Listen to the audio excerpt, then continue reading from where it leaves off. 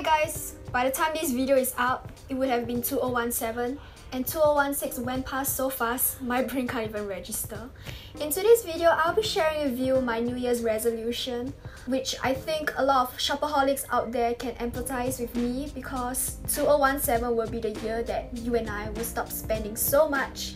And hopefully this video can help you out as I'll be sharing with you tips on how to spend lesser. So tip number 1, online shopping has been my biggest weakness because everything online is so easy and convenient to purchase from that it makes me spend more and unnecessary money. So what you can do is to unsubscribe to e-newsletters that you are subscribing now. That way you won't receive notifications when there are sales or new arrivals, and most of the time we don't intend to spend any money, but once we see them in the headlines, there goes your money. So save yourself the temptations from spending unnecessary money and just unsubscribe to them. And tip number 2, I don't know about you guys, but I had this stupid rule in the past that I cannot wear the same outfit twice. Like I would just kill myself if I do that.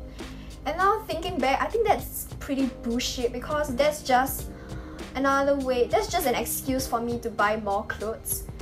And you know, I can just be wearing the same outfit twice, more than twice, every single day. Nobody cares. And tip number 3, I'm gonna try and buy in lesser quality and in better quality. So think about it, if you can buy 10 pieces of item on Easy Buy, if you were to save the amount of money, I guarantee you that you can buy a designer item or something from an independent label, which may be more pricey for just one item, but they are in better quality. Come on, you don't really need those 10 pieces of clothing on Easy Buy. And in fact, out of that 10 items, I bet you that only 2 of them will work out. And if you're lucky, 5. So I suggest checking out online sites like ASOS Marketplace or TikTok, which has lots of independent labels that you can choose from, and they're all like made in limited quantities or like one of a kind, so that means it reduces your chances of wearing the same piece as someone else on the street. Isn't that great?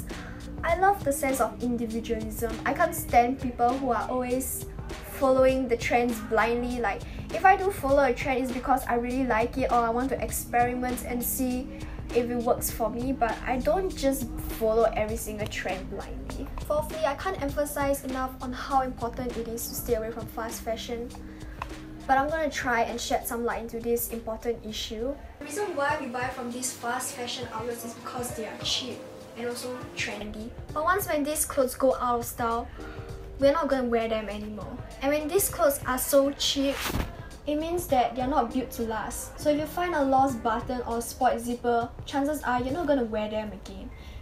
And these clothes become wasted. Can you imagine that not only you are doing this, but your friends and families and everyone else are doing this? So the amount of clothes that are actually wasted is crazy. And you've been noticing my inverted commas. I'm going to explain to you why these clothes are so cheap. So these fast fashion outlets, they exploit workers. So the sweatshop workers that make your clothes, which you paid for, let's say $20, they're only earning a few cents, and it's not even a quarter of what you paid. And that to me is just unfair. And also their standard of living is so low. If you want to learn more about it, you can watch documentaries of it online. And also for my New Year's resolution, I want to better educate myself regarding this topic to better inform my viewers on this issue. And that's why on this channel you see me posting videos of thrifting and like vintage shopping and even clothes swapping. The reason why is I want to give you an alternative to buying at fast fashion outlet. I could easily like upload a video of a fast fashion haul because people like to watch that kind of videos, and honestly I get more views on that kind of video, but I feel that's not what I stand for. I stand for responsible and ethical shopping. So that's why I have been posting lots of these kind of videos lately. And don't get me wrong, I'm not trying to ask you to stop totally from shopping at fast fashion outlets, because you know that's impossible. Even for me, I still do shop at these stores, but not as frequently.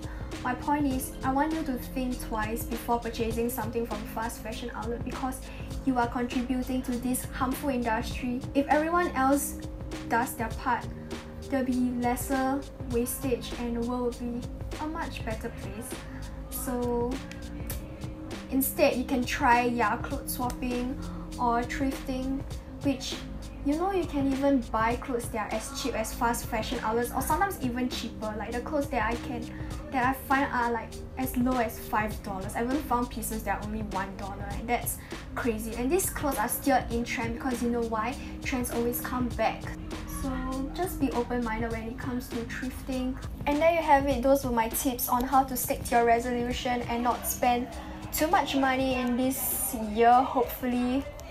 I don't know if these tips are gonna work out, but I guess you're gonna have to find out. And anyway, if you haven't subscribed to me already, do subscribe down below, and also like this video if you think it's gonna be useful, and maybe I'll see you later in my next video. Bye.